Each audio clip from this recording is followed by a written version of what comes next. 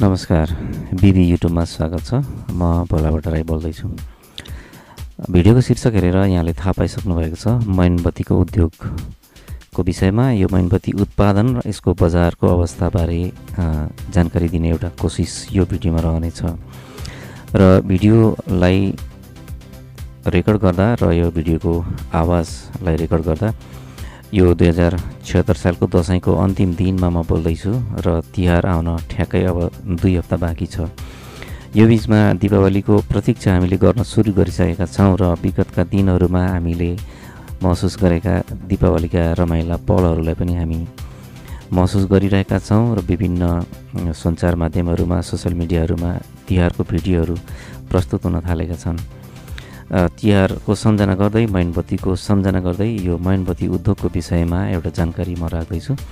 तपाईँले यो भिडियोलाई अन्त्यसम्म हेरिदिनु होला र च्यानललाई सब्सक्राइब गरिदिनु होला। यो मेरो नियमित आग्रह हो। मोरङ जिल्ला कानेपरी गाउँपालिका वार्ड नम्बर 4 निवासी पूर्णप्रसाद गुरागाईले विगत 10 वर्षभन्दा बढी समय भयो होला, अहिले म अनुमान गर्न सक्दिनँ, लगभग 10 वर्ष भइसकेको छ यो मैनबत्तीको उद्योग सञ्चालन गरेको। तपाईँ चाहनुहुन्छ मैनबत्ती उद्योगको लागि कति क्षेत्र चाहिन्छ यो पनि तपाईँले जानकारी लिन आवश्यक छ। तपाईँ जुन ठाउँमा हुनुहुन्छ एउटा क्षेत्रको लागि एउटा मैनबत्ती उद्योग पर्याप्त नै हुन्छ। एउटा क्षेत्र भन्नाले हामीले एउटा गाउँपालिका वा नगरपालिकाको क्षेत्र 1 देखि 2 वा त्योभन्दा बढी तपाईँको उत्पादन क्षमता र बजारको माग अनुसार 2 वा 3 गाउँपालिका वा नगरपालिकाको क्षेत्र तपाईँको बजार बन्न सक्छ। र यदि त्यहाँ 1 भन्दा बढी व्यवसाय हुनुहुन्छ भने प्रतिस्पर्धा पनि हुन जान्छ। त्यसले गर्दा तपाईँ जुन ठाउँमा हुनुहुन्छ तपाईँको त्यो ठाउँ यो उद्योगका लागि सुरक्षित छ, प्रतिस्पर्धा छैन भने यो उद्योग तपाईँको लागि निकै सहयोगी हुनसक्छ, किनभने यसको लागि धेरै ठुलो लगानी आवश्यक छैन। यहाँले देख्नुभयो भिडियोमा पूर्णप्रसाद गुरागाई, उहाँको उद्योगमा म छु र उहाँले सञ्चालन गरेको यो मैनबत्ती बनाउँदै गरेको दृश्यहरू र जानकारीहरू म राख्दैछु। मैनबत्तीको ढिका जुन छ कच्चा पदार्थ, यो 1 नम्बरको क्वालिटीको मैन हो। यसलाई त्यसरी बोरामा ल्याइन्छ अथवा यसको ठुलो ठुलो ढिक्का हुन्छ। तपाईँले तताउने भाँडा अनुसारको साइजमा त्यसलाई काटेर भाँडोमा पगाल्ने हो र यो धागो बेर्दै गरेको यसलाई डाई भनिन्छ। यो विभिन्न साइजको विभिन्न आकारको हुन्छ। तपाईँ कुन साइजको मैन बनाउनुहुन्छ त्यही आकारको त्यही साइजको डाई तपाईँले जुटाउनु पर्ने हुन्छ र यसको बजार मूल्य एउटा डाईको 8,000 सम्म पर्ने भनेर उहाँले बताउनु भएको छ र यसको साइज र सङ्ख्या अनुसार फरक हुन सक्छ। तपाईँलाई कुल लागत कति हुन्छ भन्ने कुरा चाहिँ म जानकारी दिनेछु, अन्तिमसम्म भिडियो हेर्नु होला। हेर्दै हुन्छ यो धागो जुन मैनको बिचमा हुन्छ त्यो धागोलाई यहाँ डाईमा बेरिएको छ र नजिकै पानीको भाँडा छ। यो पानीको भाँडा तपाईँलाई किन चाहिन्छ भने तपाईँले यहाँ पगालेको मैन राख्नुहुन्छ यो प्वालहरूमा र केही क्षणमा त्यो जम्छ र जमेपछि तपाईँले यो डाई अथवा फ्रेमलाई खोल्नुपर्छ। तर तपाईँको काम गर्ने स्पिड ज्यादा होस् भन्नको लागि धेरैवटा डाईमा तपाईँले मैन भरेर खोल्दै छिटो उत्पादन गर्न चाहनुहुन्छ भने यो डाईलाई यसरी लक गरेपछि त्यो त्यसमा खनाइएको मैनको पानीलाई पानीमा डुबाउँदा यो छिटो जम्छ। मौसम अनुसार गर्मीमा यो जम्न त समय लाग्छ। तपाईँले बाहिरको हावामा राख्नुभयो भने गर्मी मौसममा यो जम्नलाई आधा घन्टासम्म लाग्न सक्छ। तर तपाईँको नजिकमा चिसो पानीको भाँडा वा ड्रम छ भने त्यसलाई तपाईँले पानीमा डुबाउँदा यो 10 देखि 20 मिनट म्याक्सिमम अधिकतम 20 मिनटमा यो जमेर खोल्नको लागि लायक हुन्छ। यसरी खन्याएको यो मैनको झोल केही छिन राखेपछि पहिलेको सतहबाट अलिकति तल जान्छ। यसलाई फेरि थप्नुपर्छ। अब यसलाई बाहिरी भाग फ्रेमको बाहिरी भागलाई सफा गरेर पानीमा डुबाइयो। यो बिचमा तपाईँले यो पर्खिने समयमा फेरि अर्को साइजको डाई लिन सक्नुहुन्छ अनि त्यसमा फेरि तपाईँले मैन भरेर पहिले डुबाएको त्यो फ्रेमलाई निकाल्नुहुन्छ अनि तपाईँको मैन तयार भएकोलाई बाहिर निकालेर फेरि अर्को तपाईँले लगातार काम गर्नको लागि नजिकै भएको पानीले निकै सहयोग हुन्छ र हिउँदको मौसममा भयो भने त यो छिटो सुक्छ। अब यसलाई बाहिर निकालेर यो फ्रेमलाई बाहिरी भागहरू सफा गरिसकेपछि यो धागोलाई काटिँदैछ। अब यसरी काटेपछि झरेको मैनको टुक्राहरूलाई तपाईँले फेरि प्रयोग गर्न सक्नुहुन्छ। यो जतिपटक पनि पगाल्दै र जमाउँदै गर्न सकिने हुन्छ। यसको क्वान्टिटीमा यसको केही पनि फरक पर्दैन, घट्दैन मैन। धागो काटिसकेपछि यो धागो सबै मैनको बिचमा रहने हो। यो मैन जुन बन्दैछ यो स्ट्यान्ड भएको मैन भएकोले यसलाई टाँसेर भुइँमा राख्नु पनि आवश्यक हुन्न, यो आफै अडिन्छ। अब यसबाट अर्को फाइदा पनि छ, तपाईँले यो काटेको धागोको टुक्रासहितको केही मैनहरू पनि आएको हुन्छ, त्यसलाई तपाईँले फेरि प्रयोग गर्न सक्नुहुन्छ। यो डाईमा 6वटा मैन एकातर्फबाट निस्केको छ भने यो 10 रुपियाँ मूल्य बजारको मूल्य खुद्रा मूल्य पर्ने साइजको मैन यहाँ तयार हुँदैछ, बत्ती तयार हुँदैछ। एकातर्फबाट 6वटा मैन आधा दर्जन निस्क्यो भने यसलाई पल्टाएर अर्को तर्फबाट फेरि 6वटा मैन एउटा डाईमा एकपटकमा। यो समय तपाईँले हिसाब गर्नुभयो भने लगभग 10 देखि 20 मिनटको फरकमा 1 दर्जन मैन तयार भएको छ। अब तपाईँको काम गर्ने साधन, तपाईँको घरको कोठाको व्यवस्थापन अनुसार तपाईँले एक दिनमा कति काम गर्न सकिन्छ यो अनुमान गर्न सक्नुहुन्छ।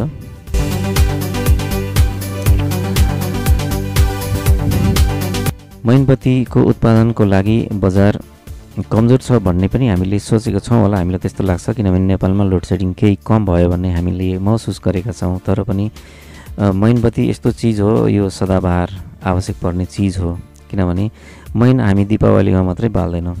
प्रत्येक घरमा वर्षभरिमा केही न केही कम्तीमा 4-5 जना सदस्यहरू हरेक घरमा हुन्छ, सबैको जन्मदिन मनाइन्छ, त्यो बेलामा मैनबत्ती नै बालिन्छ। हाम्रो वरिपरि विभिन्न सार्वजनिक कार्यक्रमहरू हुन्छन्, कार्यक्रमको उद्घाटन मैनबत्ती बालेर गरिन्छ र विभिन्न अवस्थाअनुसार विभिन्न कारणबाट दीपावली गरिन्छ, त्यसमा पनि मैनबत्ती नै बालिन्छ। त्यसले गर्दाखेरि होटलमा क्यान्डल लाइट तपाईँले जान्नुहुन्छ, अन्य बत्तीहरू निभाएर पनि क्यान्डल लाइटको प्रयोग गरेर होटलमा खानपिन गरिन्छ। त्यस अर्थमा पनि मैनको त्यहाँ माग रहन्छ नै। त्यसले गर्दा यो घटेर गएको व्यवसाय होइन, वातावरणीय हिसाबले पनि मैनको प्रयोग अत्यन्त उपयोगी छ, किनभने मैन जो बालिन्छ यसको उज्यालो र प्रकाशबाट प्राप्त हुने आनन्द प्रदूषण मुक्त, यसले प्रदूषण गराउँदैन, त्यसलाई मिनिमाइज गर्ने हुनाले यो उपयोगी छ। सनलाइट मैनबत्ती कानेपोखरी 4 मोरङ पहिलो दर्जाको पूर्ण प्रसाद गुरगाई उहाँले सञ्चालन गर्नुभएको यो उद्योग दर्ता भइसकेको हुनाले तपाईँको पनि कुनै सञ्चालन गर्नुभएको त्यो उद्योग दर्ता गर्नुभयो भने त्यसको जानकारी दिने लेबल यसमा राख्न सक्नुहुन्छ। यो प्याकिङ गर्ने अर्को जुन कार्य हो, एकजनाले तपाईँले ठुलो भोल्युममा यो उद्योग चलाउँदै हुनुहुन्छ भने यसबाट तपाईँले अरूलाई पनि रोजगार दिन सक्नुहुन्छ। जस्तो कि यो प्याकिङ गर्ने काम छ, यसको कामबाट पनि तपाईँको नजिकमा रहनुहुने बेरोजगार गृहिणी महिला जो हुनुहुन्छ थोरै समय यसमा दिएर यो प्याकिङको कामबाट उद्योगबाट रोजगारी लिन वा दिन पनि सकिन्छ। यो अर्को फाइदाको पक्ष छ। वातावरणीय प्रदूषणको हिसाबले मैनबत्ती त्यसै पनि राम्रो, यसलाई अर्को पटक पनि प्रयोग गर्न सकिन्छ र तपाईँले बजार व्यवस्थापन गर्दा यो तपाईँले बिक्री गर्नुभएको मैन जति पसलहरूमा दिनुभएको हुन्छ होलसेल मूल्यमा, उहाँहरूको बिक्री नभएको बाँकी रहेको मैनलाई तपाईँले अर्को वर्ष फेरि तपाईँले उहाँहरूबाट तपाईँले बेच्नुभएको मूल्यभन्दा कम मूल्यमा उहाँहरूबाट फेरि खरिद गरेर त्यही मैनलाई प्रयोग गरेर अर्को नयाँ उत्पादन गर्न सक्नुहुन्छ। त्यसले गर्दा यो सदाबहार पेसा हो। तपाईँले यसलाई दीर्घकालीन उद्योगको रूपमा सञ्चालन गर्नुभयो भने एकजनाको लागि चाहिँ एउटा सिङ्गै परिवार नभनौँ, एकजनाको लागि रोजगारीको पर्याप्त आम्दानी यसले दिन सक्छ। मैनबत्ती उद्योग सञ्चालन गर्न यदि इच्छुक हुनुहुन्छ भने ज्यादै सानो लगानीमा तपाईँले गराएपछि अन्य कामहरू पनि गर्दै आफ्नो समय बचाएर यसमा दिएको समयले तपाईँलाई पश्चाताप नहुने सानो लगानीको उद्योग हो। र मैले जानकारी लिएको अनुसार यसमा आवश्यक पर्ने सामग्रीहरूमा तपाईँलाई के चाहिन्छ, एउटा ग्यास सिलिन्डर चाहिन्छ र यदि सक्नुहुन्छ भने स्पेयर अर्को सिलिन्डर राख्न सक्नुहुन्छ। 2वटा ग्यास अभाव भएको बेलामा त्यसले तपाईँलाई सहयोग हुन्छ। अन्य सामग्रीहरूमा सामान्य धागो हो। अब यो प्याकिङ गर्ने प्लास्टिक हो। तपाईँले उद्योग दर्ता गर्नुभयो भने त्यो उद्योगको समयको नवीकरण र उद्योग दर्ताको समयको सामान्य खर्च हो। कार्टुनहरू आवश्यक हुन्छ तपाईँलाई प्याकिङ गर्नको लागि। यी कार्टुनहरू तपाईँले छुट्टै कहीँ गएर कार्टुन किन्नु पर्दैन। तपाईँको आसपासमा धेरै बजारहरू छन्, पसलहरू छन्, साथीभाइ हुनुहुन्छ, उहाँहरूले प्रयोग गरिसकेका कार्टुन मागेर ल्याएर तपाईँले निःशुल्क प्राप्त गरेर त्यसमा प्याकिङ गरेर यसलाई बजारमा पठाउन सक्नुहुन्छ। मैनबत्ती उद्योगको यो जानकारी तपाईँको लागि उपयोगी नै छ म मान्छु। र कति लगानी हुन्छ भन्ने तपाईँको इच्छा हो, तपाईँले मनमा नै हिसाब गरिसक्नु भएको छ। अधिकतम तपाईँले यो कच्चा मैन जुन किन्नुहुन्छ बजारमा, यो 1 नम्बरको मैन बजारको अवस्था अनुसार र विभिन्न सिजन र अफ सिजन अनुसार यसको मूल्य 150 रुपैयाँ प्रति केजीको दरले देखि त्योभन्दा बढी भयो भने 190 रुपैयाँसम्म यसको अधिकतम मूल्य अति नै धेरै भएको बेलामा पुग्छ। र तपाईँले उत्पादन गरेको यो मैन जुन छ तपाईँले खुद्रा बेच्नुभयो भने त तपाईँलाई राम्रो फाइदा हुन्छ। तर तपाईँले होलसेल बेच्दाखेरि व्यापारीहरूलाई तपाईँले 220 देखि माथि 250 रुपैयाँ प्रति केजीको दरले मैन बेच्नुपर्ने हुन्छ। जुन मैन उत्पादन गर्नुहुन्छ यो केजीको हिसाबमा व्यापारिक रूपमा खरिद बिक्री हुने गर्छ। र यो डाईबाट बन्ने मैनको ओजन निश्चित ग्रामहरूमा ओजनहरूमा तयार भएको हुन्छ। यसरी प्याक भएको मैन यो चाहिँ दीपावली बत्ती हो, तपाईँले अहिले देख्दै हुनुहुन्छ। यो तिहारमा अत्यधिक प्रयोग हुने यो साइजको र अन्य साइजको मैनहरू पनि बनाइन्छ। यो जानकारी यहाँले लिनुभयो, भिडियो हेर्नुभयो। लगभग 50,000 को लगानीमा एउटा मैन उद्योग सञ्चालन गरेर तपाईँ दीर्घकालीन उद्योगी बन्न चाहनुहुन्छ भने सरल तरिकाबाट एकजनाको सामान्य रोजगारी यसले धान्न सक्छ। जानकारी यदि तपाईँको लागि उपयोगी छ भने यसको मुनि कमेन्ट गरिदिनु होला, प्रतिक्रिया जनाइदिनु होला। र अरूको लागि पनि यो सहयोगी हुन सक्छ भन्ने तपाईँलाई लाग्दा यो भिडियोलाई सेयर पनि गरिदिनु होला र च्यानललाई सब्सक्राइब पनि गरिदिनु होला। यो भिडियो सकिउन्जेल यहाँले हेरिदिनु भयो, हजुरलाई धेरै धेरै धन्यवाद। र यो जानकारी र भिडियोको लागि अवसर मलाई प्राप्त भएको छ पूर्ण गुरागाई उहाँबाट, उहाँलाई पनि धेरै धेरै धन्यवाद। र तपाईँ यो भिडियोमा प्राप्त भएको जानकारी यदि तपाईँको लागि अपुग छ भने तपाईँ पूर्ण गुरागाई ज्यूसँग सोझै सम्पर्क गर्न सक्नुहुन्छ। म तपाईँलाई उहाँको फोन नम्बर दिन्छु।